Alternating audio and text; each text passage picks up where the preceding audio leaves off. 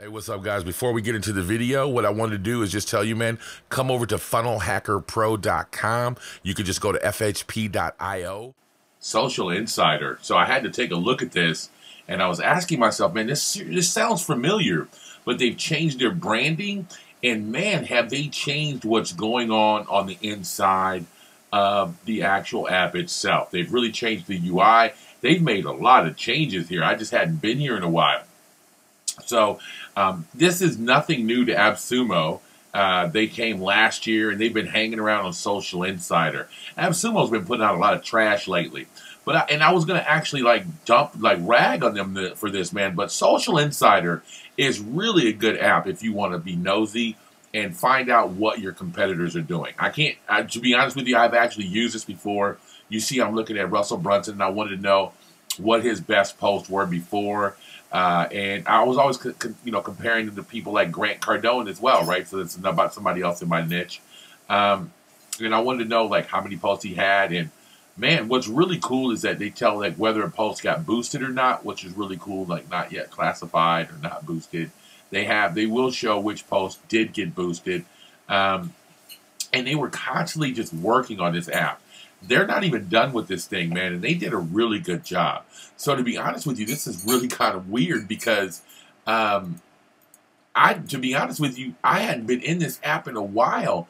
But what's really cool is they are really working on the reports that go in here. One of the better analytics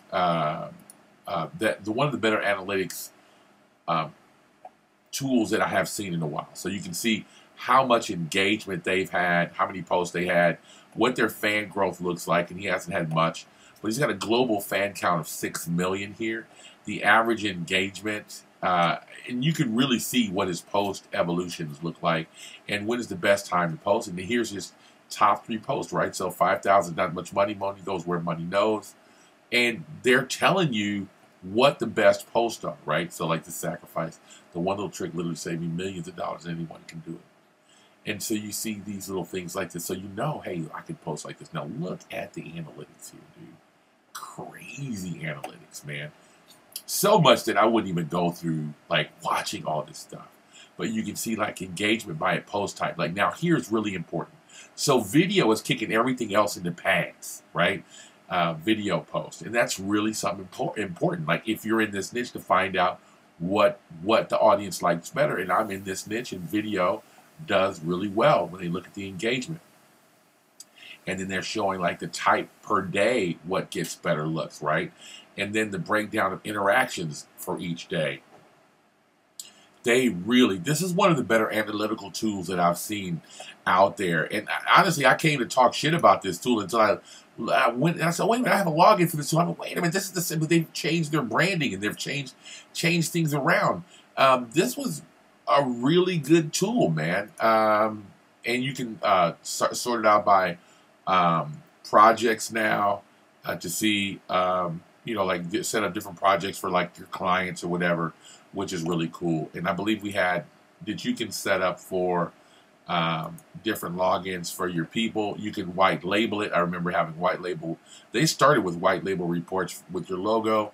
You can put your brand color on it now. They've done a lot of changes to this app, man. They've really improved it, and they're all in on this app, right? So if I were you and you don't have one of these social analytical tools, I highly suggest that you grab it. I was going to tell you not to grab any of because I have so many of these. And Appsumo came out with tons of these apps. And to be honest with you, these apps that post for each other and stuff, and what I'm understanding, they're adding Twitter as well. Now, I'm not sure, but let's take a look and see. So, no, for right now, it's just Instagram and Facebook. But from what I'm understanding, they're adding Twitter. And I don't know if that's new and what they have now. But Twitter is nice, right? Understanding Twitter. It's funny how the evolution of applications go right now. So before Twitter kind of dropped off the face of the earth, and they hadn't been growing. But what they did find out about Twitter recently was that while Twitter isn't enjoying growth at this moment, they're not losing users. And the users they have are like loyal. And so I was talking to one of my clients the other day, and like, look, man, we need to find other channels for advertising because I just don't like Facebook. I'm like, dude, Twitter is a good place to go look. And, you know, like LinkedIn is cool, but I'm not really liking LinkedIn as much. But Twitter is a good place to look for advertising, and so is YouTube, right? These are two places that a lot of people are going to look to. But Twitter, they do have a retargeting pixel, and you can start stories on there and kind of do your own thing and really make a Twitter funnel. So if they do add Twitter, it'd be good. Instagram is another untapped place to go look for influencers to advertise with, right?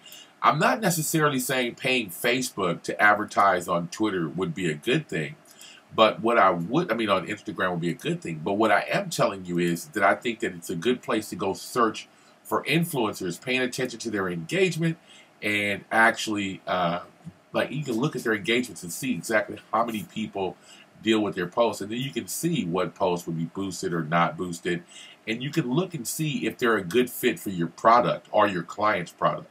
So, I don't use these tools for what everybody else uses these tools for, but this way, I believe everybody would use this particular tool the same way, and that is to really put a report in of what the competition is doing, so your clients can actually look and see what the competition is doing, and then you guys can come up with a detailed plan of action on how you plan on adjusting your strategy to what the market is responding to.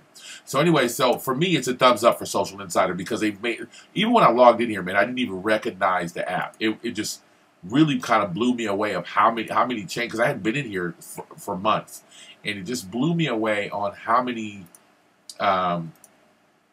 posts that, how many changes. So this was likely to be boosted. So I guess they're looking at the actual regular engagement, and then seeing that there's a change. So this is more than likely got boosted or whatever. That's pretty cool, right? And that's cool. So you can see what kind of ads they're posting out there, along with your own research. This is a really good tool to say, okay, yeah, I like this, and you can just tell your clients, hey, man, this is something I think you should be doing. The market responded well to these ads, and I think we could duplicate that, and let's try to put together something for your ad campaigns. I honestly do like this. Like I said, I hadn't been through this in a while, and I think this is really good. So if you're considering buying this lifetime deal, I think you should. If you notice that I haven't been talking a lot about the lifetime deals that are on Appsumo, but this one, once I saw that it's just they had rebranded and I saw the changes. If there's one thing that we don't like on Appsumo, or any app for that matter, is when they're not making improvements. This app, since I've purchased it, has been constantly making improvement. Their roadmap, and they've been focused and doing exactly what they said they would do.